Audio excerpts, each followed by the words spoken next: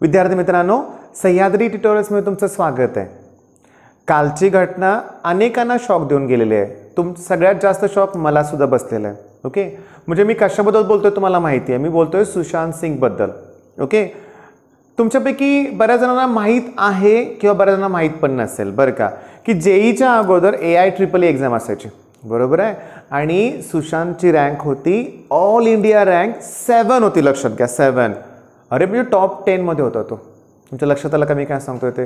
म्हणजे तो एक ब्रिलियंट स्टुडंट होता, बरोबर आहे। प्लस TV सिरियल्स असतील किंवा MS धोनी तो तुम्हाला माहिती आहे, तेव्हापासून तो सगळ्यांचाच फेवरेट होता म्हणूया आपण। म्हणजे एक बेस्ट करिअर सुरू होतं आणि अचानक ह्या गोष्टी घडल्या। शॉकिंग आहे ना? मग याच गोष्टीबद्दल मला तुमच्याशी बोलायचं आहे। म्हणजे जसं वरून दिसतंय तसं जग नसतंय, हे अगदी लहान वयात तुम्ही शिकून घ्या। आनंद हा जो आहे ना, तो अतिशय महत्त्वाचा आहे, तो पैशातून मिळत नाही, लक्षात घ्या। मग आनंद कशातून मिळतोय? मग आनंद हा तुमच्या कुटुंबात आहे म्हणूया आपण। तुम्ही आई वडिलांशी चांगलं वागा, तुम्हाला वेगळा आनंद मिळेल। ओके, तुम्ही अभ्यास करा, तुमचे पालक खुश होतील, तो वेगळाच आनंद आहे। म्हणजे लक्षात आलं तुमच्या मला काय सांगायचं आहे ते, की बघा की अगदी म्हणूया आपण बँक बॅलन्स, मोठ्या मोठ्या गाड्या ज्याच्याकडे आहेत तो सुखी नाही, लक्षात घ्या। उलट अशा घरातली लोक सुखी जे एकत्र जेवतायत, गप्पा मारतायत, एकमेकांचे प्रॉब्लेम एकमेकांशी शेअर करतायत। ओके, मग आता मी तुम्हाला सांगू का की याच्यात ना आपल्या सगळ्यांची जबाबदारी महत्त्वाची आहे। सगळ्यांनी आपापला रोल परफेक्ट निभावला पाहिजे। विद्यार्थी आहे ना, अभ्यास करा चांगला प्रामाणिकपणे। ओके, अभ्यास आवडत नाही असं म्हणू नका बरं का, तो आपल्याला टाळता येणार नाही, लक्षात घ्या। आपल्याला अभ्यास करतच बाकीच्या ॲक्टिव्हिटीज सगळ्या कराव्या लागणार, हे पण लक्षात घ्या। म्हणजे माझं म्हणणं काय की माझी अशी अपेक्षा आहे की विद्यार्थी म्हणून आपण आपला रोल समजून घेतला पाहिजे। बरं या गोष्टी घडतात का, मी तुम्हाला जस्ट सांगतो। आमची पिढी आहे ना बाळांनो, आमची पिढी, आमचे पालक म्हणूया आपण, आम्ही एक सर्वसामान्य होतो म्हणूया, बरोबर आहे। पण तुमची पिढी ना खूप लकी आहे, तुम्हाला सगळ्या गोष्टी मिळाल्यात। सिरियसली तुम्हाला कोणतं स्ट्रगलच नाही करावं लागलं। आमच्या काळात तसं नव्हतं बाळांनो, एखादा हट्ट केला की लगेच ती वस्तू मिळत नव्हती। तुम्हाला बघा ना, मोबाईल्स मिळत आहेत, 2 व्हीलर, अरे कॉलेज कशाला बाळांनो। आता माझ्या इथं मी क्लासेस घेतो, ओके, समोरच्या कॉलनीतला मुलगा सुद्धा जो 5 मिनिटात चालत येऊ शकतो, तो सुद्धा गाडी घेऊन येतोय। म्हणजे तुम्हाला 2 व्हीलर मिळत आहेत, ओके, तुम्हाला पॉकेट मनी मिळतोय। मग याच्यामुळं काय झालं बाळांनो, तुम्हाला स्ट्रगल म्हणजे काय माहितीच नाही आहे। ओके, मी जस्ट तुम्हाला एक स्टोरी सांगतो। म्हणजे मी ती व्हॉट्सअपवरती तो मेसेज वाचला होता, ठीक आहे। तो किती खरा खोटा हा नंतरचा मुद्दा आहे, पण त्यातलं मेन जे आहे ते महत्त्वाचं आहे बरं का। म्हणजे त्यांनी असं एक स्टुडंटबद्दल सांगितलं होतं की तो लहानपणापासून ब्रिलियंट होता, कायम तो टॉप रँकिंगमध्ये होता। ओके, IIT मधून पास आउट झाला, ओके, अमेरिकेत गेला, टॉपच्या फर्ममध्ये जॉब पण मिळाला, मोठं पॅकेज पण मिळालं। तुमच्यापैकी बऱ्याच जणांना माहिती असणार आहे बरं का। पण रिसेशनच्या काळात, रिसेशन म्हणजे मंदी म्हणूया आपण, त्या काळात त्याचा जॉब गेला। ओके, आता कसं असतं तुम्हाला क्लिअरली सांगतो बरं का, की ॲक्च्युली आपण काय करतो माहिती आहे का, की सेव्हिंग आणि इन्व्हेस्टमेंट यात घोटाळा करतो आपण। म्हणजे काय माहिती आहे का, की सेव्हिंग आपण करत नाही, आपण इन्व्हेस्टमेंट करतो। म्हणजे फ्लॅट घेतला, गाडी घेतली, EMIचं ओझं आपल्यावर आपण बरेच जण लादून घेतात, लक्षात घ्या। मग अचानक जॉब गेल्यावर आलं का टेन्शन?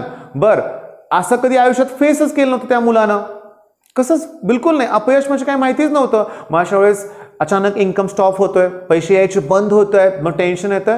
त्यानं त्याच्या मिसेस, त्यांच्या 2 मुलांनी सुसाईड केले। आहे ना शॉकिंग? बाळांनो एक लक्षात घ्या, जे काही घडते ना आयुष्यात ते चांगल्यासाठीच घडतं, ह्याचा विचार करायचा तुम्ही, लक्षात घ्या। रडत कधीही बसायचं नाहीये। चांगली वेळ आयुष्यात लगेच परत येते कष्ट घेतल्यानंतर, ओके, आणि पण कष्ट नाही घेतलं ही वेळ निघून पण जाऊ शकते। मेन पॉईंट काय की आयुष्य म्हणजे हेच आहे, लक्षात घ्या। सतत स्ट्रगल, कायम स्ट्रगल, लक्षात घ्या। आणि ह्याला आपल्याला तर कधी ना कधी सामोरं गेलंच पाहिजे।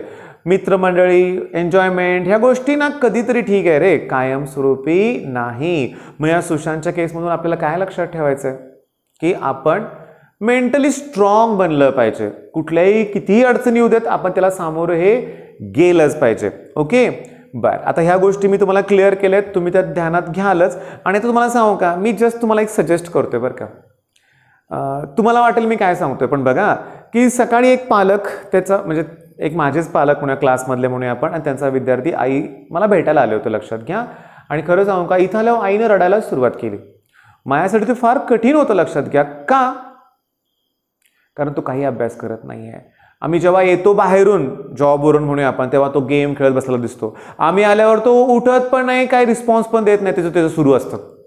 ओके, म्हणजे बघा माझं एक सजेशन काय बघा, मी तुम्हाला सांगतो काय ते बघा, काय त्या पालकांची अपेक्षा होती रे त्याच्याकडून, मुलाकडून. ओके, की त्यानं त्याचं करिअर सेट करावं. मग त्यासाठी काय केलं पाहिजे, अभ्यास केला पाहिजे, एवढीच पालकांची अपेक्षा असते ना. बघा बघू, पण मला सांगा जेव्हा ते पालक येत आहेत तेव्हा तो काय दिसतोय, पबजी खेळताना दिसतोय. म्हणजे कसं वाटेल रे, राग येणार ना. मुद्दा काय तुम्हाला मी सांगतो, मी एक तुम्हाला बोललो असेल अगोदर, मला काय माहिती नाही बरं का, मी परत एकदा काय सांगतोय की तुम्ही दिवसातून 2 ते 3 तास स्वतःसाठी घ्या. त्यात खेळा, तुम्ही पबजी खेळा, कुठला गेम खेळा, काही खेळा, ठीक आहे, एन्जॉयमेंट तुमच्या नगर. 2 ते 3 तास मी तुम्हाला सांगतोय काय ते बघा. कुठल्या वेळात करा माहिती आहे का, ज्यावेळेस तुमचे पालक घरात नसतील ना तेव्हा ते बघा, सिरियसली. आता एक असं म्हणा की तुमचे पालक संध्याकाळी 6 वाजता घरी येतात, तुम्ही 4:30 वाजल्यापासून बसा रे अभ्यास करत. ओके, जेव्हा पालक येतील निदान त्यांना पाणी विचारा. ओके, त्यांची असं विचारपूस करा, कसं झालं, काय झालं, तुमचा बिझनेसबद्दल विचारा, जॉब असलं जॉबमध्ये काय कसं काय, तुम्ही वाटल्यास मारा गप्पा कोविड-19च्या कसल्या कुठं काय केस सापडले का वगैरे, ठीक आहे, 5 मिनिटं बोला त्यांच्याशी आणि पुन्हा लगेच अभ्यासाला बसा. तो त्या पालकाला एवढा आनंद होईल, लक्षात घ्या, तुम्ही अभ्यासाला बसलेलं बघून. ओके, पण हे नाटक नको आहे मला बरं का, सिरियसली बसायचं आहे. म्हणजे 4:30 वाजल्यापासून, ठीक आहे, 6ला पालक आले, 7:30-8ला तुमचे पालक तुम्हाला म्हणतील आता बस आपण जेऊया किंवा गप्पा मारूया, सिरियसली बरं का. म्हणजे ॲज अ पालक मला पण माहिती आहे ना की आम्हाला काय फोर्स करायचा नसतो मुलांच्यावर, लक्षात घ्या, बरोबर आहे, पण एक शिस्त लावण्यासाठी ह्या गोष्टी गरजेच्या असतातच.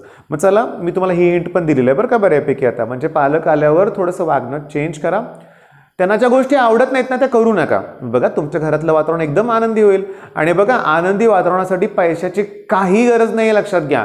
आणि तुम्ही तुमच्या, ठीक आहे, काय असतं मी तुम्हाला सांगू का क्लिअरली बरं का, मी एक कॉमनली असं बघितलंय बरं का, एक मिडल क्लासमध्ये, की काही मिडल क्लासमधले पालकांचं ठीक आहे म्हणणं असं असतं की त्याचे मित्र खूप श्रीमंत आहेत, म्हणजे तो खूप श्रीमंत मुलांच्यात असतो, काही पालकांना त्याचा आनंद वाटत असतो बरं का. पण ॲक्च्युली ना, आपण ना कधीही आपल्या इतर अशा मुलांशी कधीही स्वतःहून कम्पेअर करू नका. त्यांच्याकडे ज्या गोष्टी आहेत त्या आपल्याकडे पाहिजे तसा हट्ट पण करू नका. बरं, हे सगळं जाऊ दे म्हणूया आपण, महत्त्वाचं होतं म्हणून बोलू वाटलं म्हणून तुमच्याशी बोललो मी. आता मेन, काल आपण ना बरं का की एक स्ट्रॅटेजीमध्ये तुम्हाला की नाही लिंक प्रोव्हाइड केली होती, बरोबर आहे. पण त्या लिंकमध्ये सांगू का, आपले जे सबस्क्रायबर आहेत ना, जे 2020ची एक्झाम देत आहेत ना, त्यांच्यासाठी वेगळा सेक्शन होता.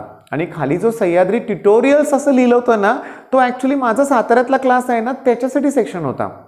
त्याला पासवर्ड गरजेचं होतं का, मी काल पण बोललोय की त्याला मला रँक वगैरे किंवा ती ट्रायल सुरू आहे आमची, मला क्लाससाठी एक बेस्ट असं एक सोल्युशन काढायचे टेस्टसाठी म्हणूया आपण. आणि त्या सबस्क्रायबरकडून, त्याच्या भावाकडून मला चांगला रिस्पॉन्स मिळतोय बरं का. म्हणजे पहिली टेस्ट छान झाली, रँकिंग पण समजलं मुलांना, ह्या सगळ्या गोष्टी चांगल्या झाल्या.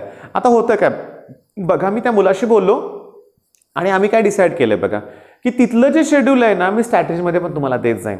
म्हणजे आज दुपारी 12:30 ते 3-3:30 या वेळेत ना ट्रिग्नॉमेट्रिक फंक्शनची टेस्ट तिथं अवेलेबल आहे. कालची जी टेस्ट आहे ना ते ऑलमोस्ट 250 मुलांनी दिली ऑलमोस्ट. आणि बऱ्याच जणांना त्यांचं रँकिंग पण कळालं. लगेच रिझल्ट 4 वाजेपर्यंत रिझल्ट मिळणार आहे तुम्हाला. मग माझं काय म्हणणं आहे की आता 8 वाजता तुम्ही हा व्हिडिओ बघताय ना, तर ट्रिग्नॉमेट्रिक फंक्शन्स परफेक्ट करा, 12:30 वाजता टेस्ट आहे तुमची. ओके, आणि कसं आहे बघा की तो जो टेस्ट तयार करणारा जो मुलगा आहे ना, म्हणजे तो 3rd इयर इंजिनिअरिंग स्टुडंट आहे, ॲक्च्युली पुण्यातला आहे तो, त्याचा भाऊ माझा सबस्क्रायबर आहे बरं का. मग त्यांना काय, त्याला CET स्वतःहून 120 का 100 to 120 याच्या दरम्यान त्याचे मार्क होते आणि तो बेस्ट स्कोर आहे, त्यामुळे त्याला नॉलेज आहे. त्याच्यामुळे त्याचे क्वेश्चन्स बऱ्यापैकी चांगले क्वेश्चन्स आहेत, लक्षात घ्या. चांगला अभ्यास करा, ट्रिग्नोमेट्रिक फंक्शनची टेस्ट द्या. ओके, त्यानंतर इलॅस्टिसिटीची टेस्ट ठेवली संध्याकाळी 6 वाजता, हे आज. पण मी त्याला काय म्हणलं माहिती आहे का, मला उद्याचं पण शेड्यूल आज दे. कारण काय होतंय की रोज असं अचानक सांगण्यापेक्षा 16 तारखेचं पण शेड्यूल तुम्हाला देऊया ना. मग बघा, मग 16 तारखेला म्हणजे उद्या सकाळी 12:30 वाजता, म्हणजे दुपारी बरं का.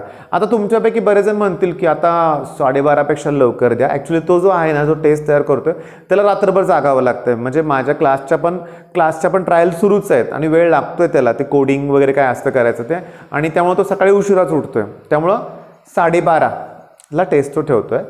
पेअर ऑफ स्ट्रेट लाईनची टेस्ट ठेवले बरं का, लक्षात घ्या. आणि 16 जूनला बरं का. आणि संध्याकाळी 6ला केमिकल कायनेटिक्स. मला कसं आहे माहिती आहे का, आता मी काय करणार आहे तुम्हाला मी सांगतो, लक्षात घ्या. आता बघा की माझा असं म्हणणं आहे बघा की 16 जूनच्या स्ट्रॅटेजीमध्ये बघा, 16 जूनच्या स्ट्रॅटेजीमध्ये आता 15 कुठला ट्रिग्नोमेट्रिक फंक्शन आणि इलॅस्टिसिटी, ह्या टेस्टमध्ये जे टॉप 3 स्टुडंट असतील ना त्यांना मी मेन्शन करेन आणि त्यांचं कौतुक करेन, लक्षात घ्या. ओके, हा बघा सगळ्याच मुलांचं कौतुक आहे मला. जो सगळ्यात मागं असतो त्याची मला खूप काळजी असते, लक्षात घ्या. पण एक आपण चला ना कॉम्पिटिशन म्हणून आपण तसं विचार करूया आपण. मग या 15 तारखेला जे चांगले मार्क मिळवतील त्यांचा नक्की मी उल्लेख करेन 16 तारखेच्या स्ट्रॅटेजीमध्ये. आणि ईमेल ID फक्त तिथे द्यावा लागतो, पैसे काही नाही आहे, फ्री आहे, लक्षात घ्या.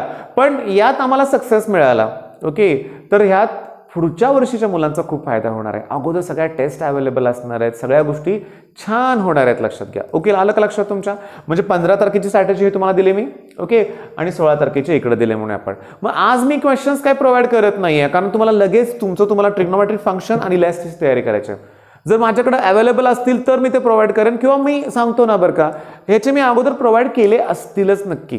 ओके, तुम्ही सह्याद्री ट्युटोरियल आणि इलॅस्टिसिटी असं सर्च करा. ओके, मग ह्याचे लेक्चर्स अवेलेबल असतील तर मी ते प्रोव्हाइड नक्की करेन. ओके, आणि हो, रोज मला सांगावं लागणार आहे बघा कोणती गोष्ट, की मी याला हर्ष नाव आहे त्याचं बरं का, यश नाव आहे, लक्षात घ्या. आणि यश आराध्ये असं नाव आहे. मी त्याला रिक्वेस्ट काय केले माहिती आहे का, की मी त्याला रिक्वेस्ट अशी केली की 21 तारखेला आपण फुल मॉक टेस्ट घेऊया, फुल लेंथ एकदम 200 मार्क्सचे म्हणून आपण. आणि 21 तारखेपर्यंत जास्तीत जास्त मुलं वाढतील तर बरं होईल. 250 काउंट मला खूप छोटा वाटतोय, पण काय हरकत नाही, हळूहळू ती संख्या वाढेल. आपल्याला जे टॉपर्स आहेत ना, सगळ्यांनी टेस्ट दिली ना, नक्की कळेल आपल्याला आपली रँक काय ते. ओके, मग तुमच्या आजची स्ट्रॅटेजी लक्षात आले सगळ्यांच्या. आणि सुरुवातीला मी काय बोललो ते परत रिपीट करतो बाळांनो, की खूप आनंदी लाईफ जगायचं आहे. ओके, आणि मी तुम्हाला सांगतो मी कसं आनंदी लाईफ जगतो हे पण तुम्हाला सांगतो. आता एवढं शेवटचं वाक्य कोण ऐकतंय, कोण तोपर्यंत व्हिडिओ कंटिन्यू करते मला माहीत नाही आहे, पण हे खूप महत्त्वाचं आहे. गेले 3 वर्षापासून जे मेडिटेशन करतोय ना, त्यात पहिली गोष्ट मी शिकलोय, कुणाचाही द्वेष करायचा नाही. ओके, कुणालाही दुखवायचं नाही, आणि ज्यांना ज्यांना दुखवलंय ना त्यांची माफी मागायची अगदी मनातल्या मनात. ओके, आणि पुन्हा कधीही कुणाला दुखवायचं नाही. तुम्हाला खरं सांगू का, बेस्ट लाईफ माझं मी एन्जॉय करतोय. माझी कुणाशीही भांडणं होत नाहीत, बाहेर पण म्हणून आपण चिडतो मी कधी कधी, पण ते तेवढ्या पुरतंच असतं, लक्षात घ्या. ओके, आणि त्याच्यामुळं काय होतंय की खूप छान म्हणजे माझं लाईफ सुरू आहे, आनंदी. म्हणजे बघा ह्यात क्लासेस वगैरे सगळे बंद आहेत, सगळं ठीक आहे, पण मी खुश आहे. मला कुठल्याच गोष्टी टेन्शन नाही. मला माहिती आहे सगळ्या गोष्टी परत चांगल्या होणारच आहेत.